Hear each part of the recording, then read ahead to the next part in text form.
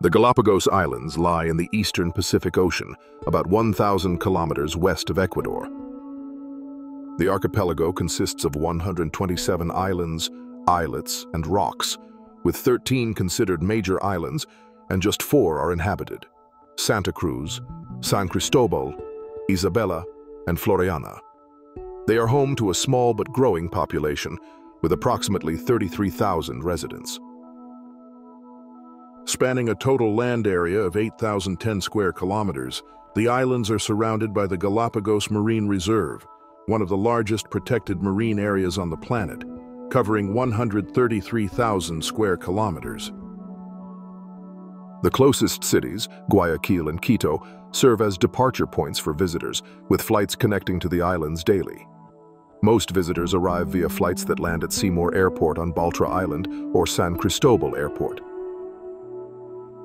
From there, ferries, small boats, and flights connect the major islands. Unlike many destinations, Galápagos does not rely on cars. Most people get around by walking, cycling, taxis, or water taxis. Regulations limit motorized transport to reduce pollution and protect the fragile ecosystems.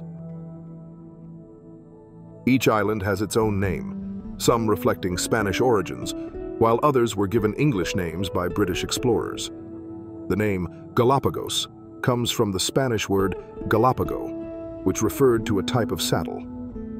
Early explorers named the islands after the distinctive shape of the giant tortoise shells, which resembled the saddles commonly used at the time. Over the years, different maps recorded variations of the name, but Galápagos remained the most widely recognized.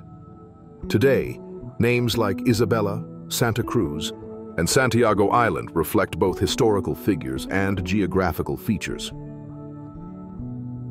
Curious to see more? Click to watch the full video about it and dive into other amazing UNESCO World Heritage Sites.